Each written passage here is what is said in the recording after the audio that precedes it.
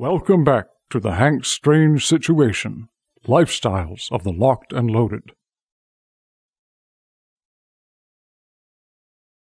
Welcome back to the channel. I'm Hank Strange. I'm joined by John Crump of AmmoLand News, and this is another episode of Breaking News with AmmoLand. John, welcome back to the show.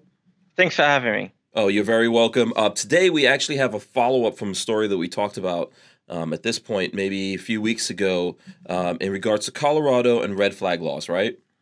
That is correct. Yeah, so I'm gonna try to share my phone with everyone so you guys can see this. Basically, this looks like an arrest warrant. There's a woman here, Susan Holmes. This link that you sent me looks like an arrest warrant for her. It says warrant issued for woman who tried to use red flag law to disarm officer.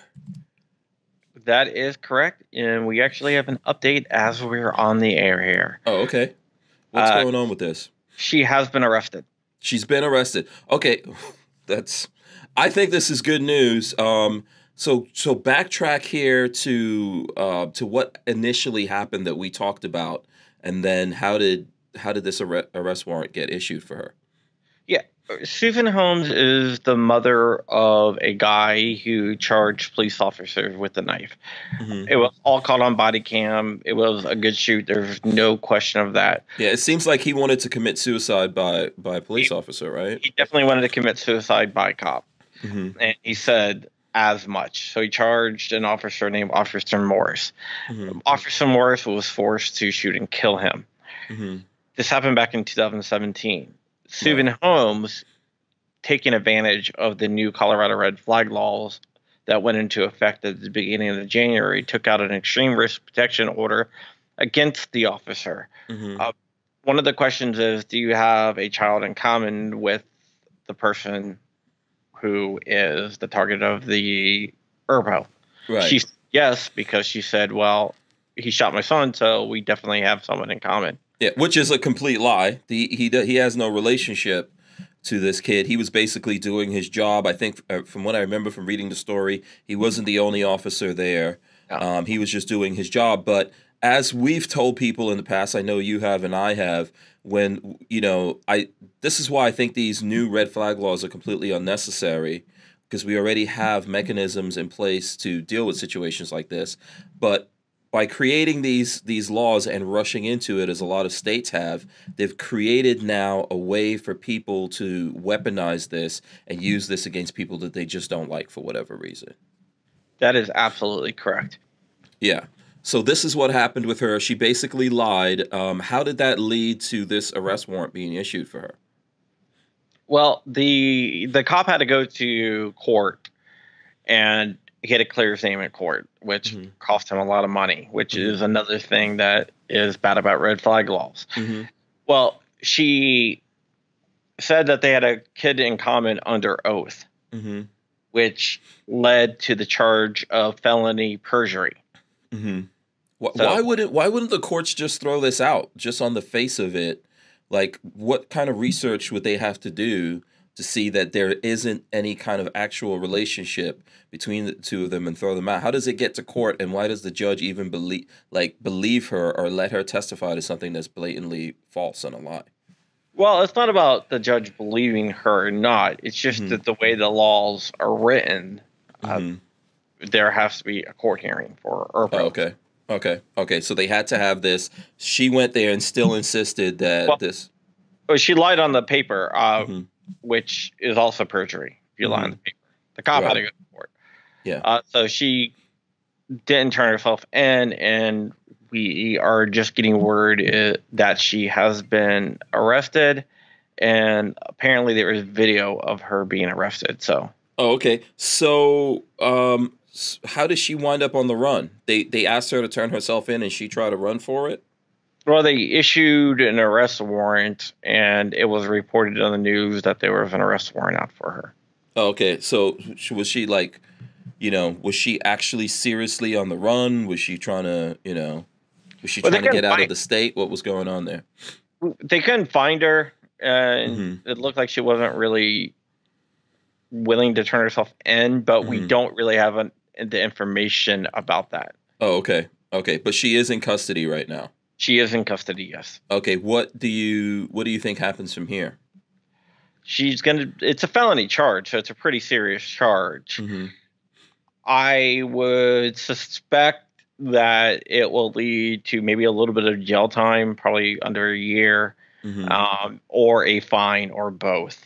Okay. Are there fines in place in that red flag law? Do you know if the red flag law itself impose fines or not?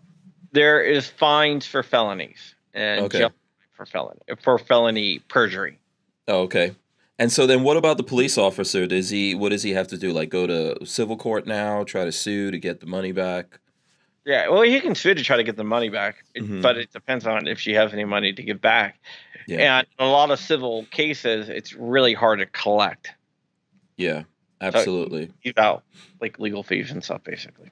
Yeah, yeah. What do you think about this in general, man? I know that you've been following a lot of the red flag laws stories and you know, things that have happened after that. What do you think about this particular one?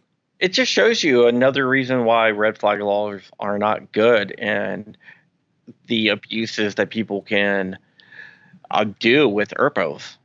Yeah, yeah. I think I mean you know, I know I'd be happy for the folks here watching the video to tell us what you think about this. What do you know, what kind of punishments you think should be levied on her? I think that I'm not sure that this is going to be enough to let states like Colorado, Florida has these, lots of states trying to put red flag laws into effect. I don't know if this is going to be enough to let them know that these laws are really, really dangerous. They're not productive, and we should just deal with stuff that's already on the books and have folks do their due diligence on that. But I hope that's what's going to happen. Somehow, something tells me in the back of my mind, no. What about you? What do you think? You think any of this is going to turn it around and be enough evidence for people trying to push this forward in America to realize that it's probably a really, really bad idea? Absolutely not. I mean, if what's happened so far hasn't shown that red flag laws are bad, nothing will. There's ideologues on the other side that demonize guns, and they just see this as another mechanism to get those guns away. I call them gun confiscation orders, because basically that's what they are. Yeah. What could, if someone out there feels like they were wrongly, you know, these ERPO laws or red flag laws were wrongly used against them, what recourse do they have? What can they do? Do we have any resources, anyone they can reach out to? A lot of people this is going to happen to won't have the resources to fight back. They can always contact me. They can contact me at john.crump@gunowners.org. I do work with Gun Owners of America, and I can see what I can do to try to help them out. Okay. All right, cool. Listen, I invite everyone to leave their comments here. Let us know what they think about this. I don't know if you have any final comments on it, John. No, just we have to fight against the unconstitutional laws that rob us of due process, as well as our Second Amendment rights. All right, cool. If you guys are looking for this article, you can find it on AmmoLand. How else can folks get in touch with you, or what else would you like them to follow out there? They can follow my Facebook page at Real John Crump over at Facebook, and also on Instagram. Yeah, I wish I had a Facebook fan page up right now. I don't. But folks can follow me. Go to hankstrange.com if you want to see the other ways that you can follow me. That's always the best thing to do. And we'll try to keep you guys up to date with what's going on with my Facebook page. All right. Thanks a lot, everyone. Thanks for coming in here. Like I said, make sure that you go to hankstrange.com, follow AmmoLand News. Smash the thumbs ups here, leave your comments, and of course ring the bell so you can be notified every time we go live. We're out of here. Peace.